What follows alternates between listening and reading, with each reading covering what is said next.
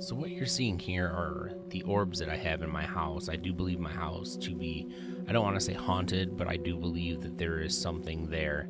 This is around Christmas time of 2017, as you can see with the red circles that are on the screen, that I definitely have multiple orbs going on at the same time.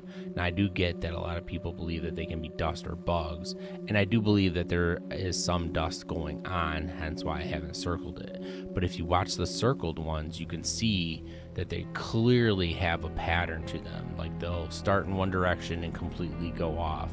Unlike a bug, but considering that this is in the dead of winter around Christmas time, yeah, there is no bugs in my house, but as you can see, I do have multiple orbs going on the screen at the same time. Now, just so that you know, in the background of the tree where you see the big bright lights, that's actually the road and cars passing by my house. Now, this is in the dead of night. I am sleeping.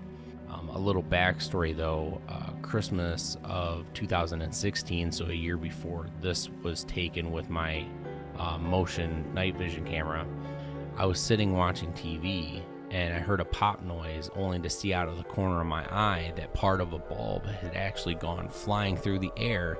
When I got up to see what had happened, I saw a piece of the bulb had flown towards the base of my couch on the floor. The next day, I actually put up an ornament that I had fixed. I'd super glued it. I wanted to let it rest for about a week.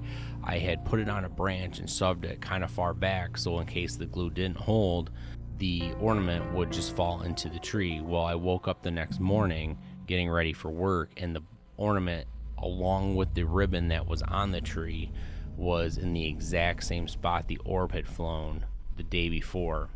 So the evidence seems to be very clear in my house that I do have some orbs. Do you believe in orbs? What part of the paranormal do you believe in? Clearly I can't be fabricating that because my motion camera had gotten set off and this is what it captured. So leave comments if you want below.